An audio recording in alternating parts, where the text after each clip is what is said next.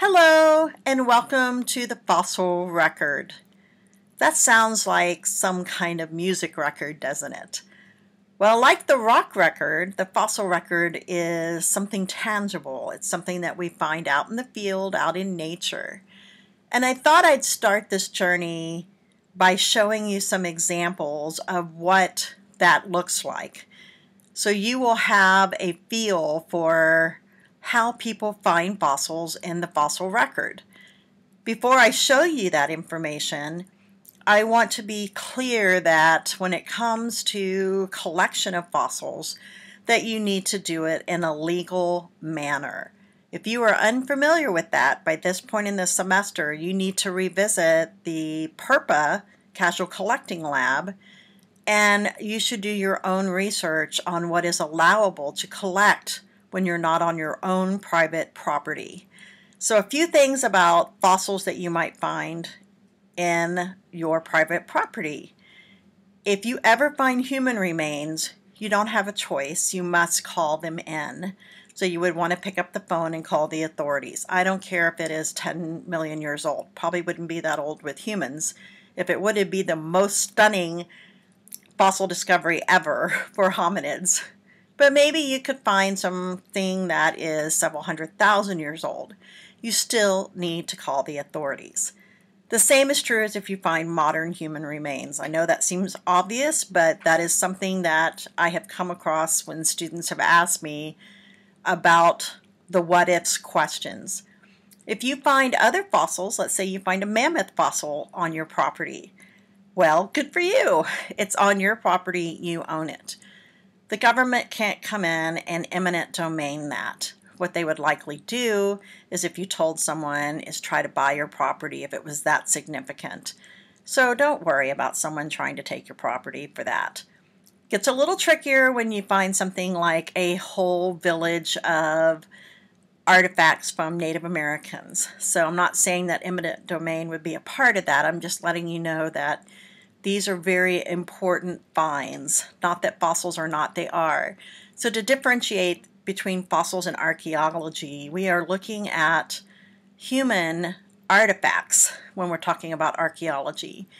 There is some crossover with fossils, obviously, if you're dealing with hominid fossils. So when we're talking about the fossil record in general, we're literally referring to the millions, actually billions of years of fossils that have been recorded, that means buried, and captured in rock. So as we get started, I'm going to kind of talk about what you're fixing to see and explain why it's important. So let's get started with you understanding the fossil record. So you'll hear some drilling in the background, and I want to tell you you're at a dig site here. I will tell you it's in Utah. It's a legal dig, and it was run by a museum of natural history from another university. We were invited to participate in this dig, so it's completely legal. Everything that's been found here was given to the Museum of Natural History as part of our class. So this tool right here is a pneumatic tool, and you'll see one of my students using it in a minute. And all the random tools you see are parts of a natural dig site. This individual student went to this very institution that you're taking this class from, and you can see that he's using that pneumatic tool to unearth sediments. And the reason he's doing that is we don't want to take a pickaxe or some kind of damaging tool and actually hit a bone and destroy it. There's so many bones that are in this area that it is such a story to tell. Now, I'm fixing to show you what some of those bones look like. This is one right here. Here are some right here, and you might wonder, what are they of? They just look like rock. Well, they've been permanentized, and that's exactly what they are. But they're parts of sauropod dinosaurs from the late Jurassic period. So all these tools you see here are definitely part of a normal dig site. This is actually a glue material that you would put on fossils in order to keep them intact. And then you see the substrate itself, and you can see that it's not that loose. While you have brushes, while you have mats, you have shovels to get the material out, the glue, the paleo bond. So we're now going to look at another site and show you the difference between this one and a different type of substrate. So you are looking at a group of students overseen by a very renowned paleontologist who is actually from Germany. And this particular college is working with ours. And we used to go on dinosaur digs. You can hear them talking because they're jacketing a fossil in the field. And this jacketing process is very tedious, and you might wonder, why do we do that? You do it so you can get the fossils back to a laboratory to study. Hopefully they don't disintegrate. Well, most fossils are not durable, and they will disintegrate and fall into pieces. And since most fossils are not found articulated together, we have to kind of piece together what we find in the field. So when you find fossils that are articulated, that's like a huge deal. You can bet you they will all be documented. They will all be mapped out in terms of where they were found, because the location, the angle of the beds, and so forth, it all matters. So that's Axel right there. He's something else. But I'm telling you, he's one of the best paleontologists I've ever met. And when you're watching these students do that, I just want to tell you that these bones were fairly rare. They didn't happen very frequently in nature. And so we're looking at what's called a death assemblage of fossils, which you'll learn about later.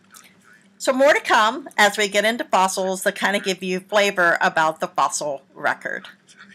So I just showed you two legal authorized dig sites of two very different types of fossils, both involving vertebrates. We did find invertebrates at both.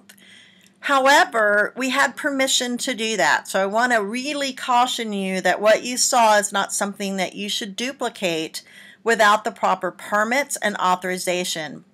Just flat out, if you're extracting vertebrate fossils from the ground on public lands of any sort, you're going to need a permit to do so. That is not authorized. You have got to get the proper authorization. So you learned about that in casual collecting, and I'm holding you to understanding that the PURPA rules apply. There are rules for artifacts as well under ARPA. So be careful what you collect, because you may actually be breaking the law. So let's now talk about the fossil record and how those two sites were special and how they differ from like the one that this fossil came from right here. We have to start with what the definition of a fossil is. The fossil record encompasses organisms that were once alive and they have died and been buried in the substrate. In other words, they've been preserved in rock. So they were once living. We can also have fossils that were evidence of these once living organisms. They still qualify as fossils. The key is they must be more than 10,000 years old. Why that magic number? Well, if they're 9,999 years, 59 minutes, and 59 seconds, does that disqualify them from a fossil? No. We are looking at a basic timeline that is in conjunction with the geologic time scale. So if you'll get out your geologic time scale and you look towards the very top in the Quaternary period, you will see out of all of the epochs that are listed there, you will see the very top one is the Holocene. The Holocene marks the last 10,000 years of time. That's why there's a dividing marker for what is a fossil or not a fossil. So that Holocene moment matters. So could you have something that's ancient that's found in rock that's less than 10,000 years of age? Yes. And there are some scientists that might actually qualify that as a fossil. For the sake of our course, we're just going to draw that line in the sand and say 10,000 years and older. Most of the stuff that's younger than that hasn't even been preserved in rock yet. So it could be, I'm not saying it wouldn't be, but oftentimes it's not. So what you see these two pictures here, these are modern shells. And I actually legally collected these off of a beach, and they aren't old enough to be fossils. They don't qualify, but they might be in 1,000,000 years, especially if they got buried in a rock layer where we could get some contextual information about it. What's one of the most important concepts about the fossil record is how limited our fossil record is. About 1% of ancient organisms over the entire geologic time we've had life has been preserved. So if someone were to tell you that the fossil record is complete, that's hogwash. It's not true. There's no way we can know exactly what all lived. We wish we could. Every scientist that studies fossils wants to know everything that lived. So when you're thinking about fossils, the first question you have to ask yourself, is it a fossil, meaning is it an age that qualifies? So it's older than Holocene, in other words, older than 10,000 years of age. There's another concept with fossils that's super important, something called index fossils. This is an index fossil. It's a type of ammonite. And this special type of ammonite actually is found in a specific type of rock layer, actually from Morocco. And when you look at this, you'll notice that they're fairly famous, and you see a bunch of them around for sale, if you want to put it that way, because they're so beautiful.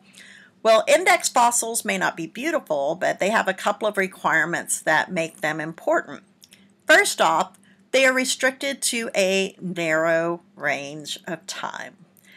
That means they were in existence during that time, which is the next requirement, widely distributed during that time, and easily recognizable. That's the third part. So one, they are restricted to a narrow window of time. They were lots of them for a short period of time geologically, making them excellent markers. And then third, you can easily recognize them across the world. So we call these things index fossils. So they kind of work like musicians are really fancy cars. Like my mom had a 66 GTO. Now that was a hot rod car, had a massive engine, and this is in the day when we had full service stations. So everybody wanted to look under our hood. If you saw one of those out today, that would be considered an index car. It'd be like an index fossil, except it's not old enough, obviously. But it's a classic, right? It is one of those muscle cars that stands out. If you were to put a certain Corvette out there from one of the original years, that would be a classic. If you would put a Model A Ford, that would be a classic car that people would recognize. You put a Lamborghini, it's one of its a unique thing. So index fossils are special like that. Maybe if we use singers and music, you'd relate to Frank Sinatra, or you'd relate to ZZ Top or AC/DC, or you'd recognize some other singer from a more modern time. It doesn't matter. The point is that you can recognize the time that these people went with, right? And that's how index fossils work as well. So we use index fossils to do the law of faunal succession, because these markers are in the rock record in sequential layers, and we can see them for a while and then they just poof, they disappear. So that's the importance of understanding index fossils. All right, how do fossils even form? So let me tell you what you're looking at here. That dinosaur dig I showed you that was in the harder rock that was kind of this color right here. This is an armor plate, and it came out of an ancient vertebrate, either from an adiosaur or a phytosaur, which are two very different types of reptiles. They're not dinosaurs, but they are very special to that time. So they're like index fossils for that time. Now, the process of preserving life is pretty remarkable. So fossilization is that process of burying and preserving ancient parts. And it could be a shell, it could be a tooth, it could be even a cast or a mold, a different type of trace fossil, or it could be something as cool as an armor plate, which would be like the armor on top of a crocodile today. But the fossil record does not contain a complete record of everything. If it did, every fossil in a museum would be 100% complete. That is just not the case. Most of those are filled in cast of what we have from other organisms that may have not matched that specific animal. Sometimes they're a guess. So we don't have a complete fossil record. But when we do get a fossil, especially a vertebrate one, it's a big deal. Not that invertebrates aren't, because there's a bunch of them and they tell a wonderful story. So how do things get fossilized? There's multiple steps, but typically the first step requires something like this. Burial fast. And the fastest way to bury something that's died is in water. That may seem backwards, but when you get a marine setting like this, it's going to fall to the bottom and it's going to get buried pretty quickly. That's why we have so many more marine invertebrate fossils than we do of any other sort. So if I get an animal that dies on land, we have some challenges. We could get some scavenging, we could get some weathering, we could get some things taken away altogether just by other means of natural fluvial transportation, wind, you name it. It could be broken up by a rock that falls on it. So to preserve fossils that are on land, it's more tricky. It's harder to do. But when you have an environment like a swamp, the ocean, a lake, there's a higher probability these things will get to actually be buried. Once they're buried, it limits the decay of the animal. So it's very rare that we actually get the soft body parts of animals preserved. But if we can even preserve just the exterior or a shell or a bone, that's a pretty remarkable process. So there's a higher chance of fossilization when a large number of specific group of organisms existed during that isolated geologic time, kind of like an index fossil. And the organism lived around sediment for rapid burial. So this is a crinoid fossil, which is an index fossil during the late Paleozoic era, right around the Mississippian period. Well, these things were everywhere in the fossil record. I mean, lots of them. And then most of them of this particular sort go belly up and they get missing out of the rock record pretty quickly. So in order to have this happen, to have so many fossils of this type, we would have had to bury them pretty quickly. Otherwise, they really didn't stand a chance of being preserved. And I think that's the challenge of us wrapping our brains around why only 1% of probably everything that's been out there has been preserved. So there are probably organisms we've never even heard of or discovered yet that might have a fossil on Earth, or it may not even have one. That's why when you see these discoveries like the ones I showed you up at the very beginning of the lecture, they're important because they help fill in the gaps that we have in our knowledge base about fossils. There are 4 groups of fossils that we look for in the rock record. The first one are vertebrates. These have backbones. So they're going to be from kingdom Animalia. Then you get invertebrates. And folks, there are so many more invertebrates as compared to vertebrates. A majority of the fossil record is made up of between invertebrates and plants. So we see lots of plants, and the process for getting them to be preserved is pretty remarkable. They got to be buried pretty quick. But you can't discount the microscopic organisms. They make up so much of the fossil record and play a huge important role in even things like the generation of fossil fuels. So this would be a vertebrate right here. This is a mosasaur jawbone. This is an invertebrate of a bivalve, or really a pelecypod, which is in the phylum Mollusca. This is a plant, and then this is a microscopic foraminifera. And so while it looks like the same size as these, this thing required a scanning electron microscope, the one on the far right, to be zoomed in, and it's just a fraction of the size of one strand of hair, if that. I mean, it's such a tiny little thing.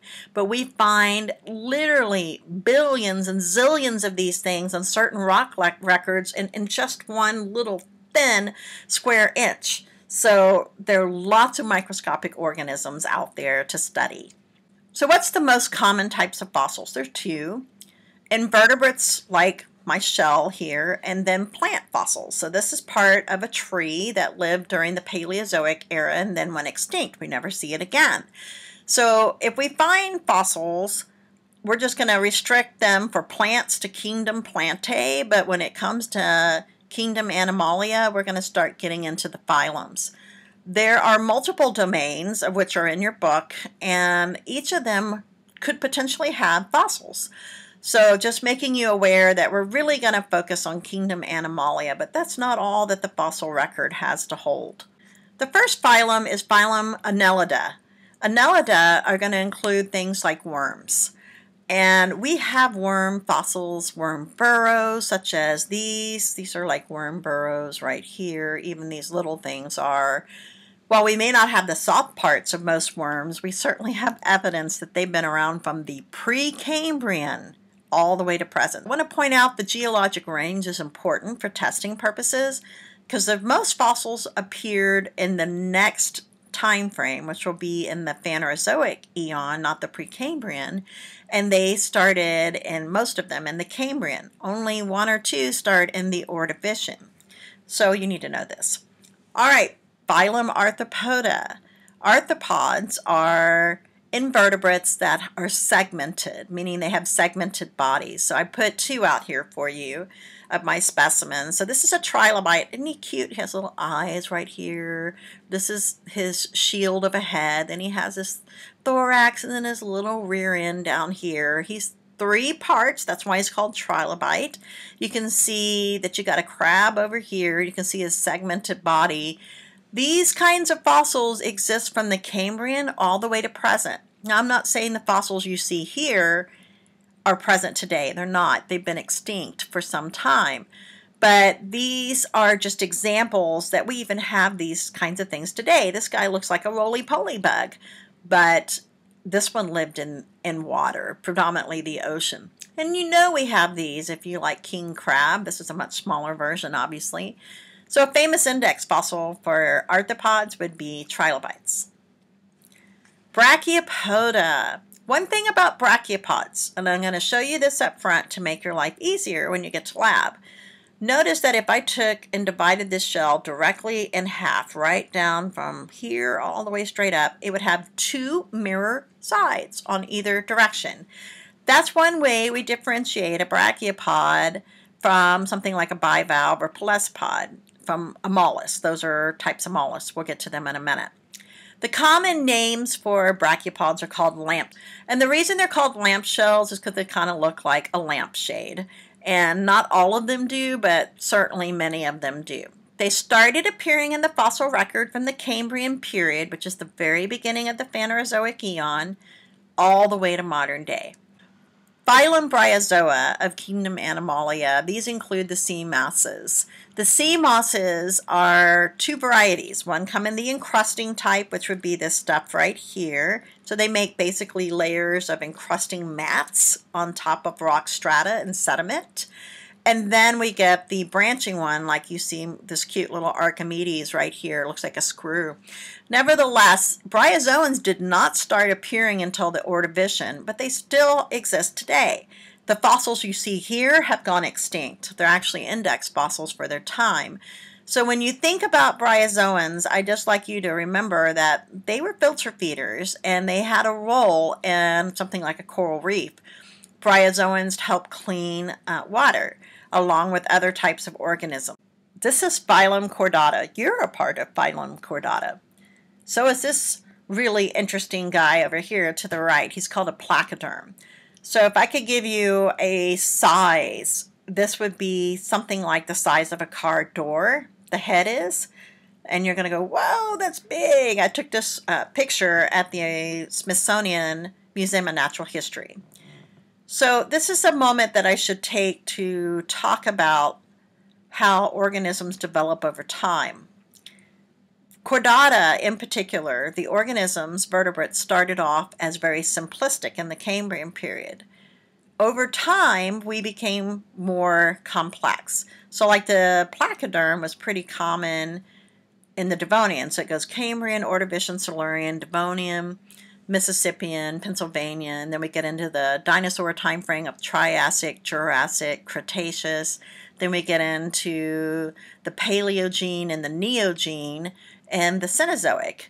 So you and I exist in the Quaternary, which is the very top period of the geologic time scale. So over geologic time, the rock record and fossil records show that there is a gradual change of simplistic animals to more complex animals. So that may hit a nerve with some people when you hear that. I'm just going on what my experience is and what the fossil record shows. You still have your own choice to believe how you do about how animals formed and when they formed. For this class, you need to know that we do have documented evidence in the fossil and rock record that strongly suggest and support that there was an evolution of time that changed these organisms from simplistic to more complex. Well, that brings us to phylum Cnidaria. Cnidarians are organisms that are invertebrates that have stinging nematocysts. Essentially, they include things like corals. So corals are different from bryozoans and from sponges in a minute that we'll learn about that are called porifera. And they are different because they contain these openings where individual polyps of corals live. These are called corallites. That's what these little individual cavities are all the way around this particular coral, which is called a rugose coral. So you have a fairly complex animal where they will zap something and sting it and eat it. So some corals can sting humans. I can personally attest to that from scuba diving and having brushed up against fire coral, which is not good diving habits anyway, I might share, but nevertheless, it happened. But most of the time, corals are just going to be grabbing microscopic or really tiny material out of water. So a coral reef, if it gets smothered by sediment or algae, it's not going to exist. And that's one thing that can kill off corals.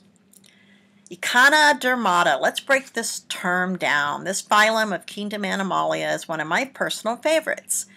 Echino means spiny. Dermata means skin. So echinoderms, that's what we call them for short, echinoderms, are those things that have five-fold symmetry like a sand dollar. And second of all, they are things that are filter feeders. So here's my crinoid again. So relative to the crinoids might be basket stars, those kinds of things. And then you get this cute little dude. This is a blastoid. It's a cousin of our crinoid. And he had a little stalk, and he filter fed out of the water. And then here are some sea urchins. Many sea urchins have bumps on them from where their little spines used to be, or spicules. And most sea urchins eat sand, and they're eating the algae off of the sand. So it's important to have these in your coral reef environment, or else it can get really mucky and gross. By the flip side is you have too many of a good thing, it can also make the whole ecosystem kind of fail. So we started seeing echinoderms during the Cambrian, and we have them all the way to modern day, of course. But all echinoderms are marine. I want you to take away that thought today. And all of them have five-fold symmetry. So mollusca. This is one of the most diverse phylums out there. There are multiple varieties of phylum mollusca. So I'm only going to ask that you know 3. And then if you get into geology and become a major and have to take invertebrate paleontology, get ready. There's just a slew of these guys to learn. The first one is bivalve. So we're going to encompass things like pelecypods, which actually is this dude right here. Clamshells, so you might think about oysters, they're bivalves. The reason that bivalves are not the same as brachiopods is if you divide their shell on each side, they do not have mirror image. So that doesn't mean that both sides wouldn't fit together. It means that the top, if you look at their shell, it's not going to divide equally and be the same on both sides. Cephalopods are very famous. So these guys are coiling most of the time, not always. Some of them are non-coiling cephalopods. I remember the C for cinnamon buns. That's how I remember cephalopods. This is a cephalopod known as an ammonite. Then the gastropods, here's some great turritellas right here. They coil upwards. Some of them have a cinnamon bun looking appearance, but they always kind of have a three-dimensional upward appearance. And so a famous index fossil of phylum mollusca would be probably an ammonite. They're some of the most famous out there. So wanted you to know that we started seeing these in mass quantities starting in the Cambrian, and we have them all the way today. But each of the creatures you see listed here, the photographs, they're extinct. There are no more of these particular species alive. So we can see that not just in where I'm filming this in rocks in Texas or in New Mexico or in Kansas or even in Montana or Maine. We can see it across the world in Australia, in England, Scotland, Wales, Africa, Antarctica, Greenland. My point is they're worldwide. So when we start to see organisms disappear, they disappear worldwide. So now that brings us to phylum Porifera.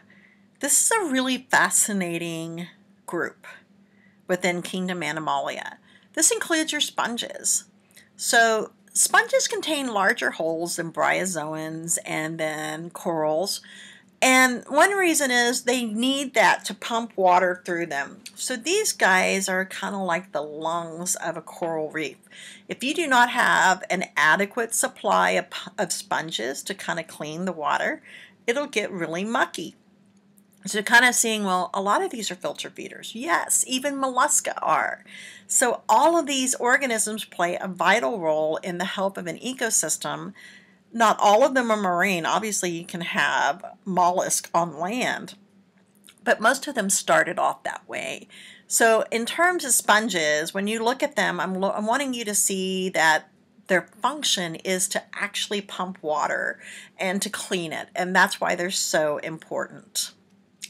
Right, well, that brings us to the types of fossils of knowing what you're seeing if you're out in the field.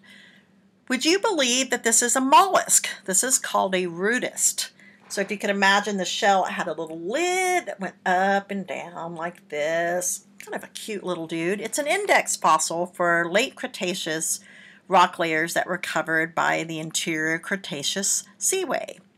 So this was been at the same time that T-Rex lived, just out in the ocean. So we can have body fossils. These are things like my rudist here. They are either things like a bone, a tooth, a shell, feathers. Believe it or not, there are impressions and actual feathers that have been found, especially for dinosaurs, plant material, and any other part of the actual animal.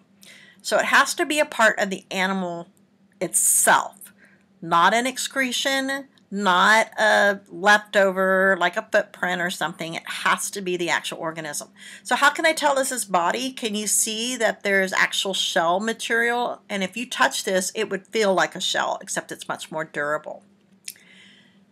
Besides body fossils, there are trace fossils. Trace fossils are very common, and they include evidence that the fossil was once in the neighborhood. So it lacks any actual body part, but it has a very clear indication that that fossil existed. So since you learned about ammonites in phylum Mollusca, they're cephalopods, right? This would have been where a cephalopod filled up the shell with sediment. And when it did, the shell dissolved away, it broke away, and now you're left behind with the 3D internal picture of what that animal looked like. So this would be like the shell over here being pushed into substrate, just like your foot if you were to step into something. This is called a mold. So there are lots of trace fossils. So cast molds, tracks and trails, burrows, borings, coprolites, gastroliths. These are all examples. We'll learn more about them in a minute.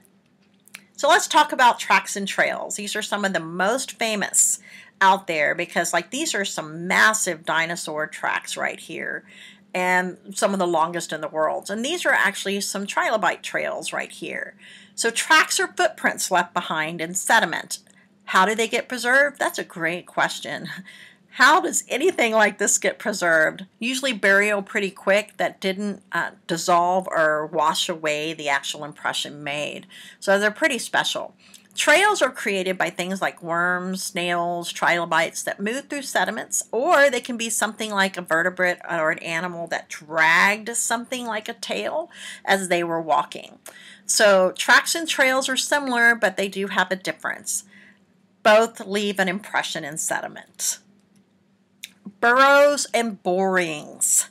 So burrows, this is from the Smithsonian Museum of Natural History, And I want you to look at these things right here. If you've ever seen prairie dogs, then prairie dogs dig and they make these intricate little connected catacombs, for better lack of words, and they go run and they jump and they come out and poke their little heads up and then do their little thing like this, and then they jump back in and they run back around. Well, these burrows they've made have been preserved in the rock record. So this is kind of a big burrow, but we get worm burrows, we get other types of burrowing organisms like arthropods and sediments that we can actually see in the fossil record. Then there's borings. So if you're saying, oh, it's boring like this class, all right, that's okay if you feel that way. But borings are not like boring like a class. They are borings like these circles and holes right here. So this poor little mollusk got attacked by something else. Likely it was looking for lunch. What I mean by that is the predatory organism got on top of the animal and literally drilled a hole. So I saw a starfish do this in person in the Bahamas. My dive master called us over and said, you gotta watch this. So we were in very shallow water, and so we dropped our gear and just had our mask and fins and snorkel on, and we watched the starfish walk. Hey folks, man, I did not know starfish could get up and move like that. And this starfish spotted a mollusk, and it was dinner time for him. And he got on top of that thing and literally burrowed into it, literally made borings just like you see here, and then pried it open and ate the muscle right out of it. After it got done, it hopped off and scooted away. I have never been able to look at a starfish the same way since that day. So while they're cute, I was like, oh, and my whole paradigm of starfish was just ruined for life because of this traumatic experience of watching it attack a shell. So I'd seen these holes on shells before, but actually seeing it happen in modern day kind of gave me a new perspective of how it happens. So most of you have been or seen Baskin-Robbins ice cream. This was a big part of my family growing up. And on their little logo, it says 31 flavors. Well, I kind of make the joke that coprolites are kind of like that. They're whatever excretions were left behind by organisms of vertebrates. So whatever they ate could be the flavor. So we get turtle poop here. And folks, this is pretty heavy. It's actually turned into an iron oxide. So it replaced the poo with iron over time. And if your excretions weigh like this, I think we should talk. This is kind of like, it shouldn't be that way. And then there's just a cute little dinosaur poo. Now, what kind of dinosaur actually put it there, I have no idea. I know what the place is that said it was, but I don't buy off on it. My guess is it's just a small little some type of a plant-eating organism. But coprolites really can be tested for what organisms ate, and they're typically found in close proximity to animals.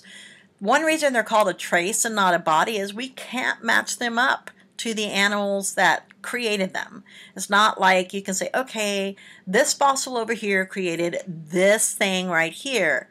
Since we can't do that, they are all considered trace fossils. Gastroliths, these are kind of cool. So my dad did surgery on removing people's gallbladders and whatever they needed to have done surgically. And so we had, back in the day where you could still keep them, a collection of people's gallstones. I still have that collection. That's kind of odd, I know, but how does it apply here?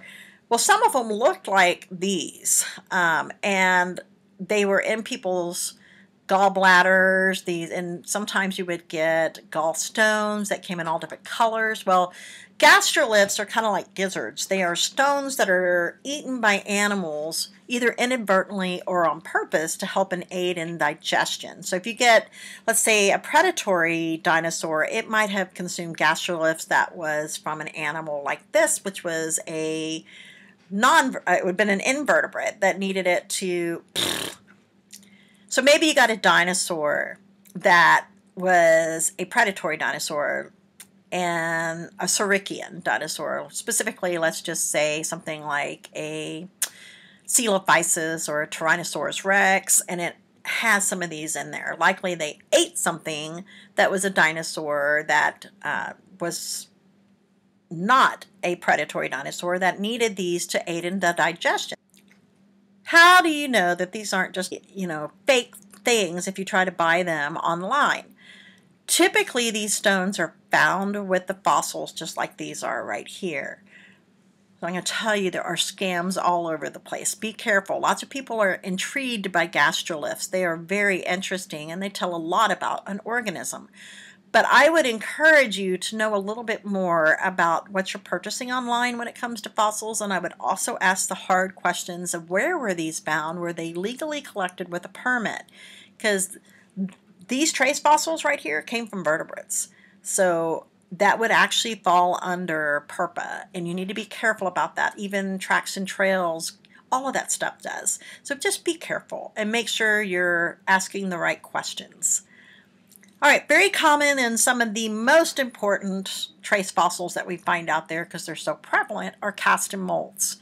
So I put what's the same kind of thing in your textbook. I put a real fossil of an ammonite. This shows the individual cavities. This has been recrystallized here.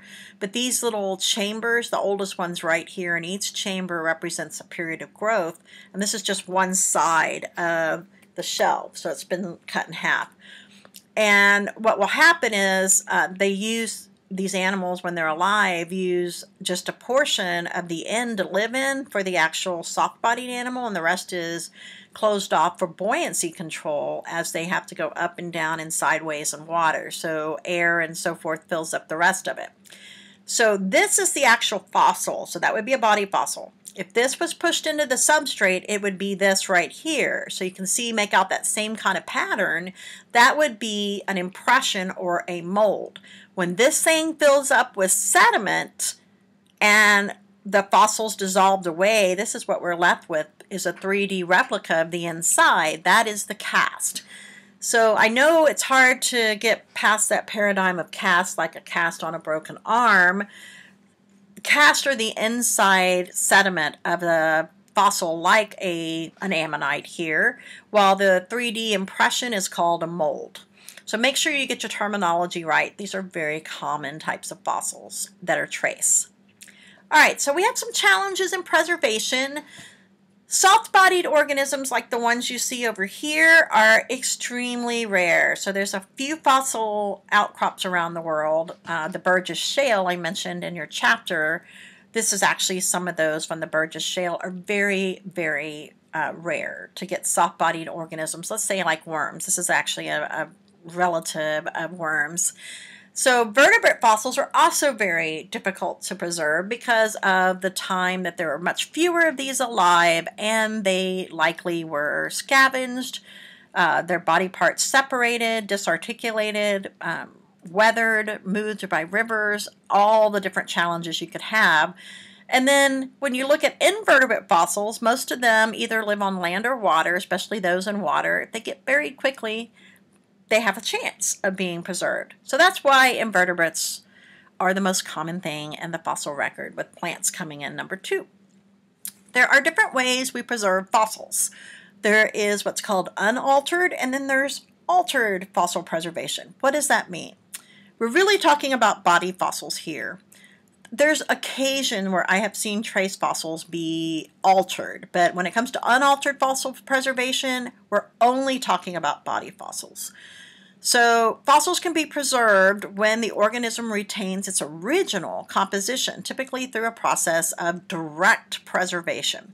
So it's taken a fossil that died and it's directly buried it, encompassed it, preserved it. Several ways this happens. In order of the most favorable specimens to study, we'll do 1 through 4. Frozen fossils are by far the most sought after fossils we can find. That shouldn't be shocking news. We know things like DNA, biological samples, things of that nature are kept on ice and frozen so they won't decompose. Well, so when you find frozen fossils, that's a pretty big deal. Now let's just hit this head on for a second.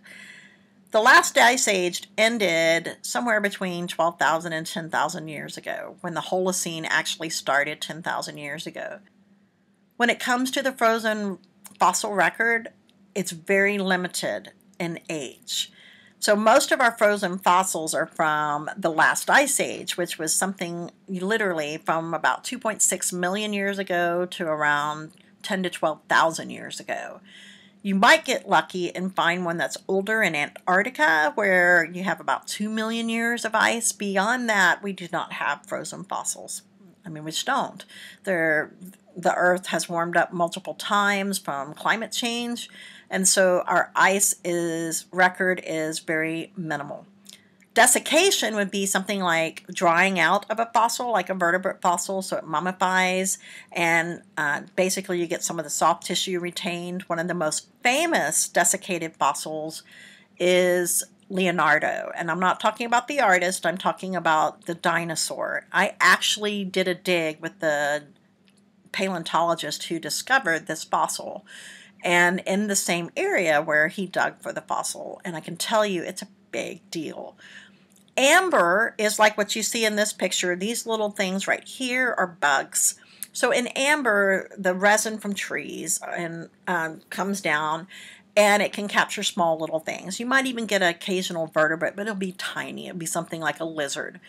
I can remember playing in this when I was a kid in Houston because we had pine trees, and some of them were dying, and so they got lots of sap. And I was always intrigued by how much stuff got caught in there. I'd go out every day to try to free the animals, right, to rescue what I could. So amber can get small stuff. Asphalt and tar can capture full-size vertebrate animals as big as Columbian mammoths, which were the largest of the mammoth species. So these are unaltered fossil preservation types. Let's be just transparent. If you find something in these categories, they're very special. Most fossils are altered. So while I mentioned that it's super special to find unaltered preservation, a majority of all fossils have been altered in their preservation.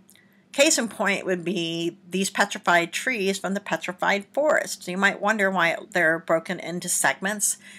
Trees break along their tree rings, and this whole area was uplifted when the Colorado Plateau began to uplift, putting extreme stress on the petrified remains of these trees. And so they broke into these segmented pieces. They were not sawed that way.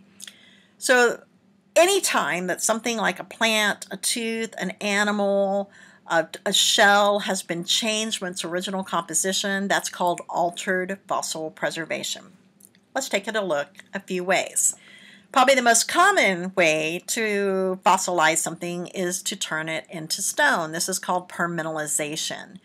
So permineralization occurs when the pores of bones, teeth, shells, and even plant matter. So this is the tree. Remember learning about this one earlier, and this is a jawbone of a mosasaur, are permeated with mineral-enriched groundwater or river water, whatever it might be, usually groundwater, where the groundwater saturates these fossils that have been buried in rock layers.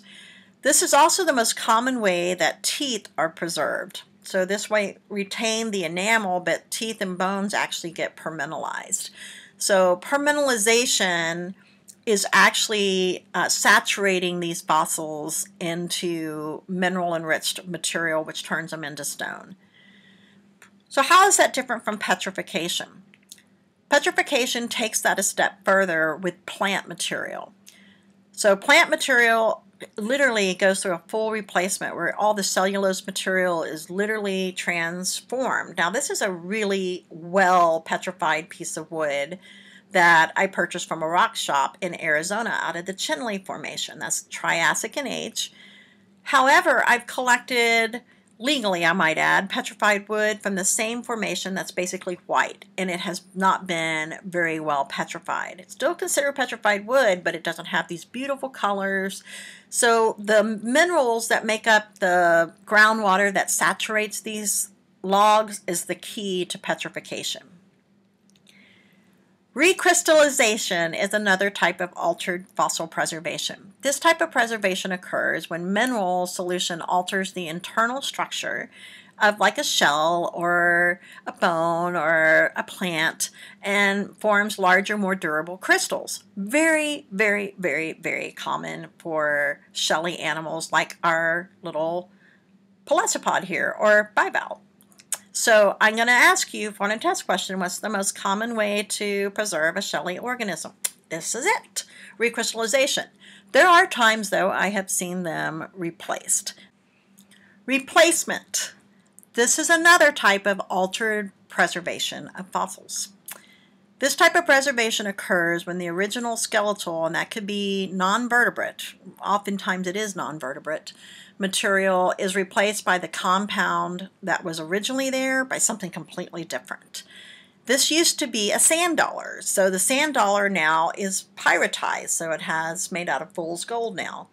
So this could happen with iron. So remember me talking about the coprolite that weighed so much? That would have been a replaced coprolite with iron.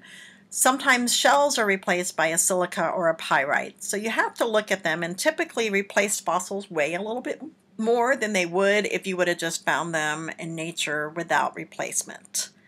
So a very special type of fossil preservation that's altered is called carbonization. This is how it works. Carbonization actually is where the organic material, the volatile organic compounds or whatever made this up, has decayed and left a film behind. So you really get this thing that's left behind that has some of the organic material there that's obviously been changed, but nevertheless, it's left behind the most minute detail. So you could have a philosophical discussion, is this a body or a trace fossil? For most people, they're going to call this a body fossil. And because there is evidence of the original animal there, or organism, or plant. But I can tell you it's probably not like something that's been preserved in unaltered category like freezing, amber, desiccation, or asphalt, tar pits. So these just get buried and quickly, and then they just decompose and they leave behind this organic film that actually gets preserved in the rock. That's what carbonization is. Fossils tell stories. They're clues. They're clues and glimpses into environmental conditions, to depositional environments. They are clues into the type of animals they might have been, and I'm going to use a trilobite as a case in point. So these are just 4 of the over 17,000 species of these things that existed over time. And each one of them is a little different, right? So you're like, okay, they kind of have the same body plan, you bet. 3 parts. These dudes have eyes. This one probably does right here, but why does this dude have all this stuff hanging out? And why did this guy have some stuff right here? Why did they have that? So that's a story right there, is to understand the differences are probably about the way these animals lived. So when you find certain fossils in rock layers, they give you a clue as to what kind of environment they were. So if I found a trilobite, the first thing I would say is, hey, this is a marine environment. If I found an echinoderm, I would say the same thing. If I found a dinosaur fossil, I'd go, we're probably looking at a terrestrial environment. If I found a certain kind of plant that lived near a swamp, I could say, hey, this probably fossil represents a swamp environment. So it kind of gives us clues based on what we know about how organisms live today. The present is the key to the past philosophy. Then we can apply that to ancient organisms. So that brings us to death assemblages and living assemblages of fossils. So the very first videos I showed you at the beginning involved, you might remember this man right here is one of my favorite paleontologists in the entire world. And Axel's looking at the Redonda Formation, as he would say, and he's looking at some fossils that some of our students have found and pointing out how we're going to get them out of rock. Now here's the deal. These fossils were brought in to the Redonda Formation that's the time period. It was in the late Triassic And this is pretty much a river deposit. So all the fossils have been disarticulated. It's very rare you find something that's intact. And there's a hodgepodge of all this different stuff. So we find lots of fish scales, we find teeth from phytosaurs, and we find plates of adiosaurs and phytosaurs, their armor plates. We find bones, maybe like an arm bone, a leg bone, or we find a brain casing. That's kind of a big deal. But you don't usually find the whole animal because they got separated after they died. So basically, a death assemblage is this. Fossils found in the same rock layer that were not associated with one another, but brought together after they died. And this area right here, this is a bunch of bryozoans, some brachiopods are in there, and what I'll call some clam clutter, where you just get a bunch of junk that all kind of ended up together after they died. While they might have lived in the same neighborhood, they're probably a death assemblage because they just are not the same. And so when we get into living fossil assemblages, things shift. Living fossil assemblages are super special and very rare. I'm going to tell you it's a lot more common to find death fossil assemblages. But the reason living assemblages of fossils are so spectacular is because they share a story about animals that live together. They were in the same geographic location, GPS location, and they all died together right in that location at the same time. So basically it tells a story about death and dying for a group, where death assemblages tell us a death story about things that died and kind of got clustered together by whatever means possible. It doesn't tell the story of something that happened to a group of individuals in the same exact location. So at the Waco Mammoth National Monument, there are a series of Columbian mammoths and some other organisms that live in that, or did live in that area. They were buried in a group of about 3 different rock layers that they've been able to determine over a period of probably about 40-ish thousand years. Why is that important? Well, there's a whole group of them that they found. They meaning some scientists with the help of 2 young men who discovered what they thought were not cow bones but ended up being mammoth bones, and they showed it to someone who was a vertebrate specialist, a paleontologist, who said, I want to see where you found these. These are kind of a big deal. And that started the digging at what was known as the Waco Mammoth Site. So multiple individuals, we're talking not quite 20, but almost 20, were found in a group, and even some babies were found in the tusk. So that's kind of like a really big story. There's some hypotheses about how this happened. So inside the building, if you go to the site, there's actually a shelter built over some of the ones that are still on the ground that have not been extracted. The rest of the fossils are being housed at Baylor University right now in a safe location, also temperature and climate controlled. So this building here is also temperature and climate controlled to keep the fossils from degrading. And you find an unidentified animal. They found a juvenile saber-toothed cat. And then here is one of my favorite mammoths that's there. It's called Mammoth W. Whoever prepped her did a little bit too good a job because her teeth are too clean. They weren't able to actually extract some of the food particles to do some age dating and other types of cool tests. But another thing about these fossils is you can see they're together. See how these bones are together like the animal lived? That means it's articulated. So when you find a living assemblage of fossils, like, man, that's a big deal. And that's a story. And so there are groups of these across the world that have been found, whether it's mammoths, dinosaurs, whatever it might be. Living fossil assemblages are what every paleontologist wants to find because they are special, rare, and they tell remarkable stories. So that brings me to the articulated versus inarticulated. So this is Mammoth W again, and you can see how her fossils are together. Some of them have actually been split apart, like when her guts blew up when she died, kind of went like this, and some of the ribs shot out in some directions. But overall, most of her stuff is all together. That's articulated fossils. So the bones are still pretty much together. These are rare, but when you find them, they're a big deal, right? So what are disarticulated fossils? They're fossils that are not together. Like these are teeth that we found, a friend of mine, and the two of us found this big tooth. It's one of the fangs of a phytosaur. And this is Axel again and some of our students, and they are jacketing a very important part of an animal that created these. So these are a bunch of teeth and different bone fragments that were legally collected, and they are just scattered in these rocks. They're not articulated with the rest of the fossil. So while they are vertebrates, they certainly just are a random find. So many vertebrate fossils are this type of fossil. They're disarticulated. They are not with their body parts. So if you found the entire skull of a phytosaur or a dinosaur and you found all its teeth, all its bones, wow, that would be better than museum quality. Every museum wants something like that. It's pretty special.